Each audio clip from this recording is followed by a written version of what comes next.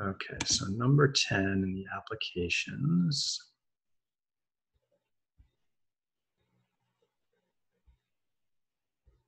Oh, good, it's a hypothesis test. All right, so I did one like this yesterday or the day before, so I'm just gonna try a similar problem to start over. And I have, every once in a while, you'll see these blue sections that say, hey, these are the formulas you need. Okay, so in this section, we're doing hypothesis tests, and you're either gonna use a t-distribution for a mean or a normal distribution for a proportion. So which one do we have here, mean or a proportion? 10. All right, let me copy this, and I think, and the question is, yeah, what's the test statistic? So let's go down that far. Notebook.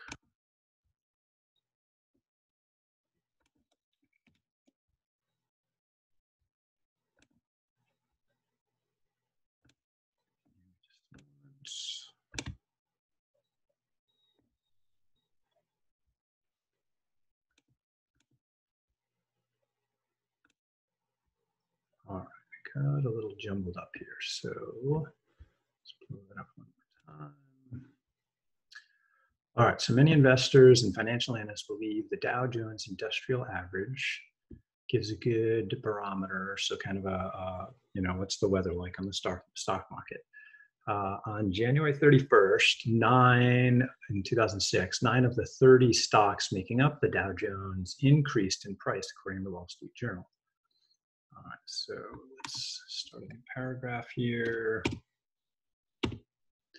On the basis of this fact, the financial analyst claims that we can assume 30% of the stocks traded on the New York Stock Exchange went up the same day.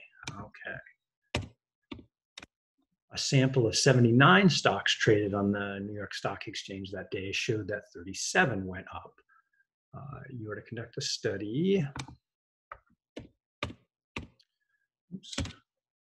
to see if the proportion of stocks that went up is significantly more than 0.3 or 30%. And then we have our significance level, and then we want to know what the test statistic, that's a tongue twister, for the sample is. All right, so we got this is, so what do we have here, a mean or a proportion? Well, I don't see the word average anywhere, so it looks like it's not a mean, and they're saying there's 9 out of 30, so they're giving me here a proportion. And then here they talk about 30%, which is okay. So all over the place, I'm getting like proportion, proportion, proportion. So this sentence right here, financial analyst claims that we can assume that 30%. So he's not saying more than 30, less than 30, he's saying 30%. So this sentence right here says P equals 0.3. Oops, my pen is having a little delay. 0.3. That right there has to be the null hypothesis because it has an equal to in it. We have some sample information here. So this is my n, and this would be my x. And so together, those give me my p prime, which is always x over n. So whatever 37 over 79 is, we'll throw that in a spreadsheet in a moment. And then we're conducting a study to see if the proportion of stocks that went up is significantly more. Okay, so significantly more is saying we think that the proportion is actually more than 30%. Since this doesn't have an equal to it, this must be the alternative hypothesis, H1 or HA, whatever we want to call it. Okay, so up here is my H0, and here's my HA. So here we get to do a p-value. We need to make this calculation here. We're also going to need the standard deviation of the sampling distribution, and that's going to be p times q over n inside the square root. So for us, that would be the 30% from the null. Q is always 1 minus that, so that would be 70%, and then divide by the sample size, 79, and take the square root of that whole thing. So we need that number. That's the average spread here. And the center is going to be the 30%. So I'll get my picture in a second. So test statistics. So a sample statistic is like the p prime or the x bar. That's a sample statistic. A test statistic is either a z-score for us or a t-score. So in this case, since I have a proportion, I have to use z-scores. And a z-score is always the number from the sample minus the number from the population. So that would be p prime minus p, divided by the standard deviation, which is over here. So in this case, it'd be the square root of p q over n. So I need that number to calculate the z-score. And that's the z-score based on the sample. And usually we compare that to the z-score based on the significance level, which is similar to comparing a p-value to the significance level. So I'll draw that out in my picture, but I need this calculation first. So as far as which spreadsheet to use, if you were going to use one of the pre-built ones, I guess I could use that. Fun. We are doing a hypothesis test, so I would, if you don't already have this stashed away somewhere, I recommend you do, rather than going back here over and over again. Have this somewhere in your drive where you can repeatedly reaccess it.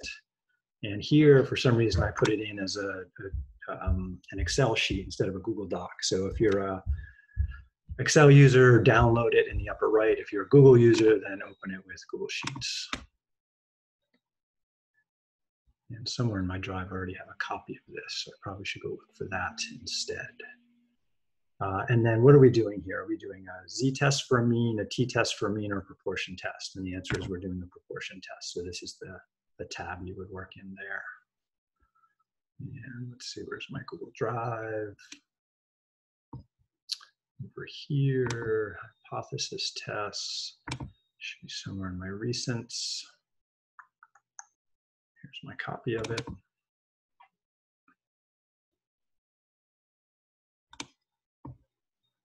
So then I could just plug in my information here and get the calculations I need.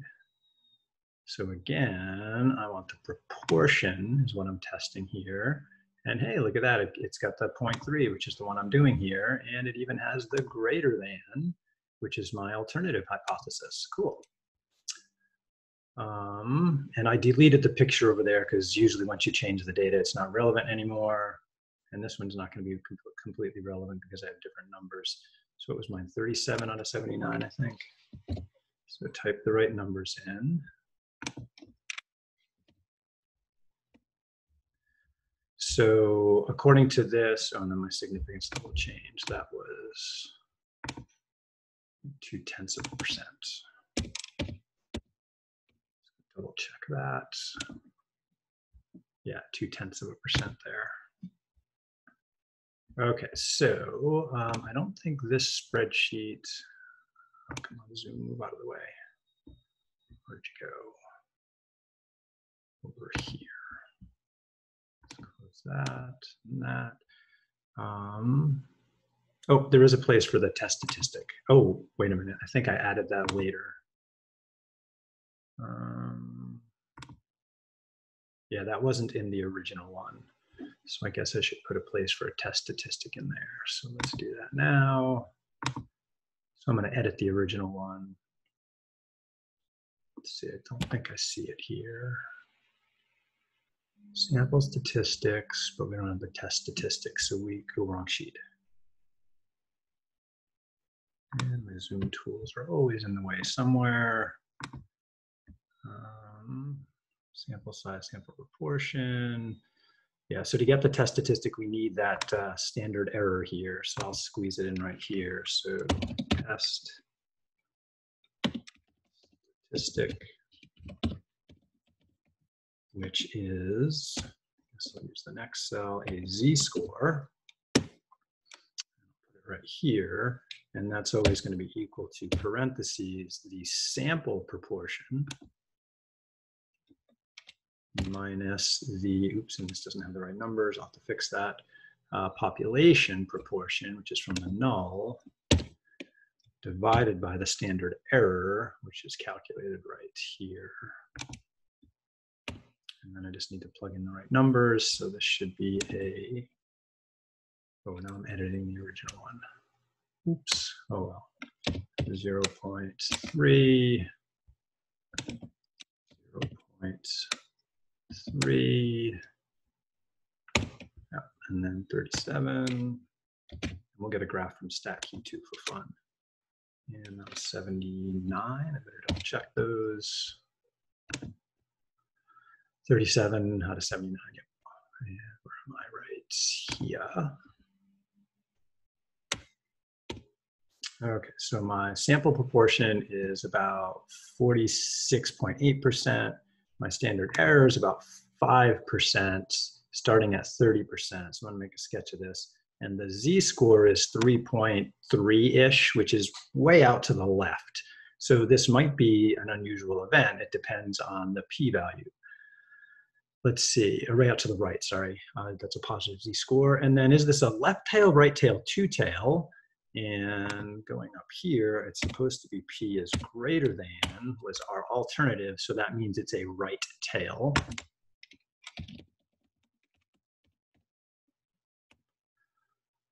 Test. So that would be this point 0.0005, and I was given an alpha of 0.002, if I remember right. Yep. All right, so let's put this in a picture and see what the hell is going on. So let's see, I need to double check one thing. What was the proportion? 46.8-ish. Okay, and the standard error is about 0.5 or 5%. Sorry, I misspoke. And I'm kind of running out of room there. Let's go to a new page. So this is a graph of the proportion of stocks that went up. Proportion of stocks that increased in value.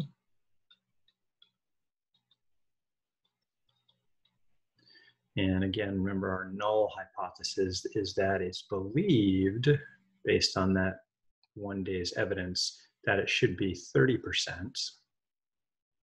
And we have an alternative based on some other data that says, we think it might be greater than 30%. And we're using alpha as 0.002, which as a percent, which would be 0.2%. So that's the information about the test. Then we have the sample information, and the sample had said, just summarizing what we've done so far, that P prime is 37/79, which works out to be, what was that again, 46.8% roughly, 46.8, yeah.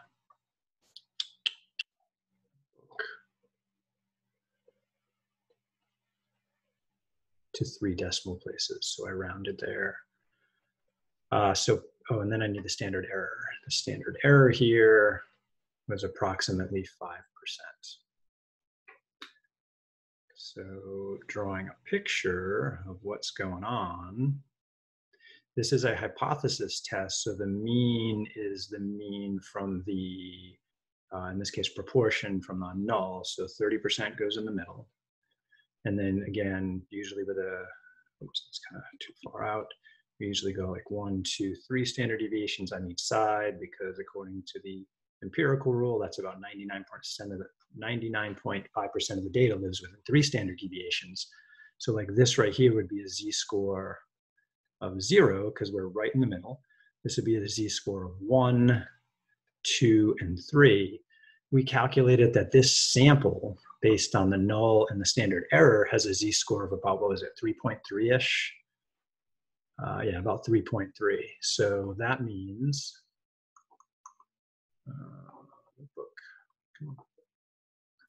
that our sample data lives way out here. So right about here would be a z-score of about 3.3, right? 3.3 standard deviations to the right. If we count standard deviations here, going by 0.5, then this number right here, I'll choose green, would be 30% plus 5%, or about 35%. At another 0.5, this would be about 40%. And right here, another 5%, sorry, I keep saying 0.5, that's wrong. This would be about 45%. And our sample data, let's go back to blue, This is my P prime right there. That is 0.468. Right? And you can see, right, that's more than 3 standard deviations to the right. That's what this z-score told us. So this z-score is what we refer to as the test statistic. Test statistic. And this P prime, the 0.486, that is the sample statistic. Sample statistic. There's another number called a critical value, which is based on the alpha. So let me throw that here. So given that alpha equals 0.002, we can calculate a z-score to go with that. So the z-score for our alpha would be that norm inverse formula we used before. And it says use the alpha value as a decimal, and then z-score is always a mean 0, standard deviation of 1. So the z-score associated with that is going to give me a negative, but I want the positive version because this is a right tail test. Go out to my spreadsheet. And see where was alpha up here. Yeah, so this would be z alpha, and that is equal to the inverse dot, no, not inverse of alpha 0.002 comma 0 comma 1. And it's going to give me the negative version. I want the positive one because it's a right tail test. So this says if your data has a z-score above 2.878, then that's unusual for this significance level. And our z-score was 3.3-ish, so it is above that. And again, since this is a right tail test, I actually want the positive version, so I can sneak in and change the sign by multiplying by -1. And this number right here is called the critical value, and it's always based on the significance level. Critical value. And so it's about 2.88-ish if I went to 2 decimal places. So over here, that's about 2.88. So if we take the significance level and we find the associated z-score, that z-score is called a critical value. And it's kind of saying drawing a line in the sand. So let's do a dotted line for that. So that would be about right here. So that's 1 standard deviation, 2 standard deviations, 3, 2.88 standard deviations would be about here. So that's the line in the sand such that 0.2% of other samples fall out here to the right. And again, the z-score that goes with that is that z equals 2.88.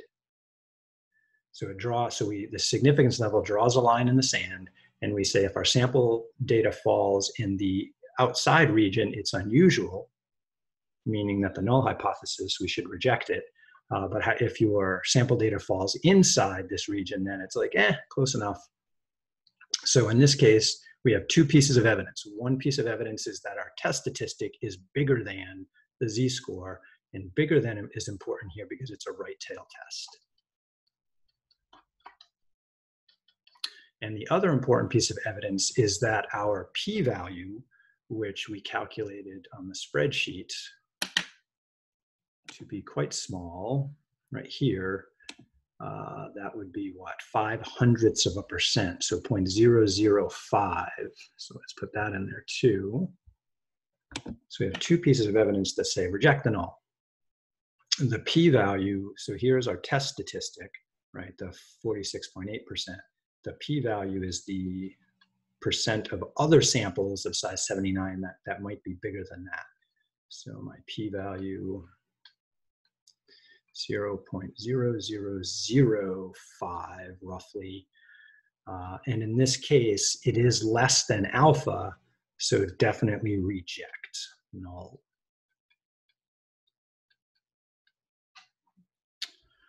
Okay, so we got a couple other questions. Should we write down some interpretations of this? So far we just did calculations and I just spoke what some things meant.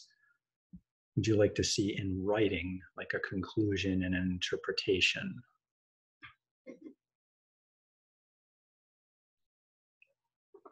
Okie doke, let's write it up. So rejecting the null is just a decision, right? So that's my decision. I tell my mom, hey mom, I'm rejecting the null. She's like, what the hell are you talking about? So now I have to put that in the context for this problem. So, and then I'll try to explain what the p-value means. So no, not that button, I want a new page. Okay, so we're gonna write a conclusion here. For rejecting the null, which means we get to accept that the alternative seems to be true. Do we know the alternative is true? The answer is no, we do not. We just have a chance that it's true, but we could have made a mistake. And the p-value kind of relates to the mistake. So does the significance level, more likely though. Let's see, we have sufficient evidence.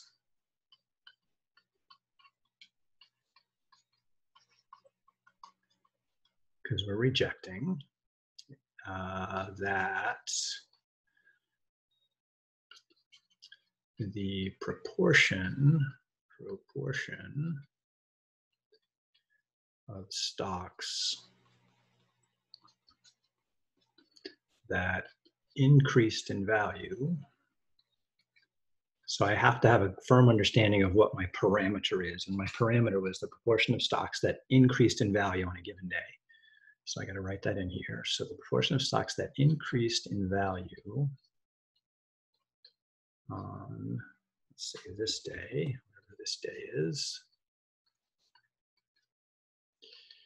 is more than, so now I'm stating the alternative hypothesis, 30%.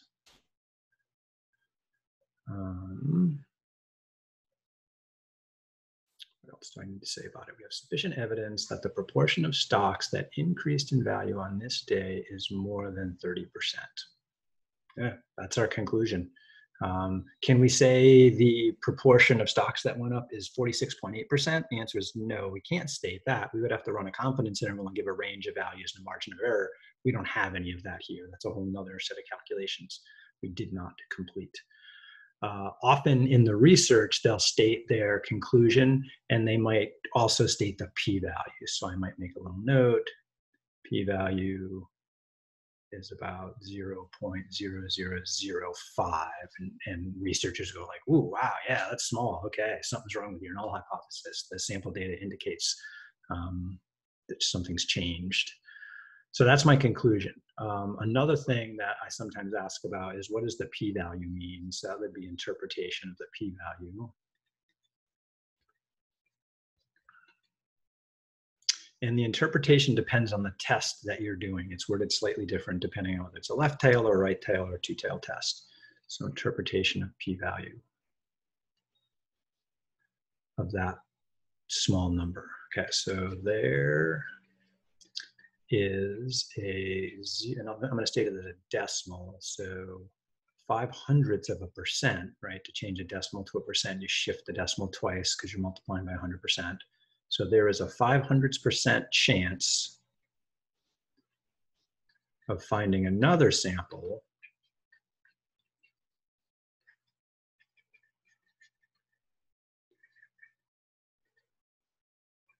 of 79 stocks. All right, the sample size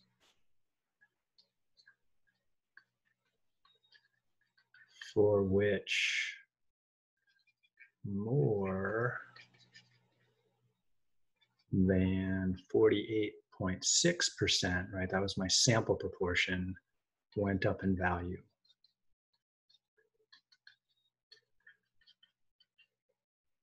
When we were expecting only 30% to go up in value.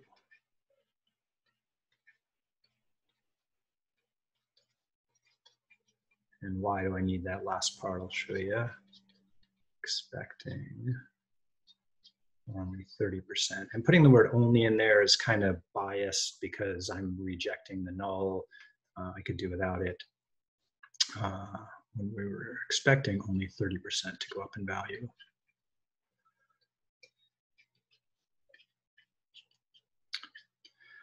So again, this is my p-value here. The p-value is related to the sample size, the sample statistic, and the null hypothesis because if we look back at our picture here, the 46.8 percent is only this far to the right because I put 30% in the middle, right? If 35 was in the middle, then this wouldn't be as far out, and it would be like, oh, no big deal.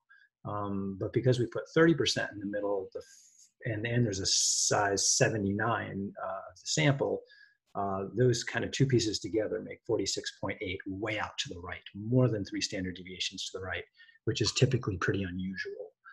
Meaning something's wrong with the claim that it should be 30%, because this data indicates that it's much larger. Okay? So the significance level and the p-value kind of say, how unusual is it to find a sample like this when we're expecting something else to happen? Okay? If it's a good random sample, then it's most likely the case that the null hypothesis was wrong. Is there a chance we made a mistake, that we rejected the null, but the null is true, and this is really just a weird sample? The answer is yes. That's what alpha tries to measure, the chance of making that thing called a type 1 error, that we rejected the null when we shouldn't have. Because that could be the case. My data could be wrong. Don't know. All right, so those are the big interpretations that you need to know about. What does the decision to reject the null mean in this situation? And notice I tried to avoid things like null hypothesis and reject or fail to reject, but I did use the phrase significant evidence or sufficient evidence.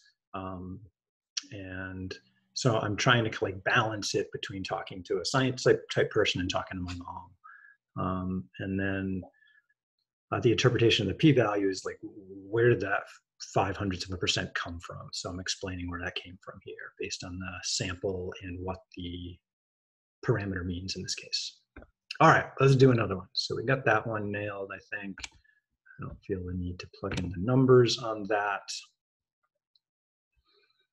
And then you get to think about which is the right one to pick here. And these are tricky because the language is twisted and there's double negatives in there.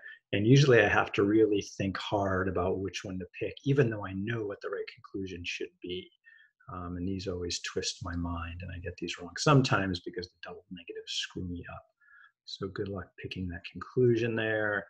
I would rather write my own. And on the final exam, on the sample, I have you pick, but on the final, you'll actually have to write this out for me like I just did. So there'll be a few problems where I have to grade your written responses, and then some of it will be graded automatically. All right, let's see. There was a question about number 12 or number 9 in the review. Okay, let's go take a look. Let's stop this recording. I rambled quite a bit there.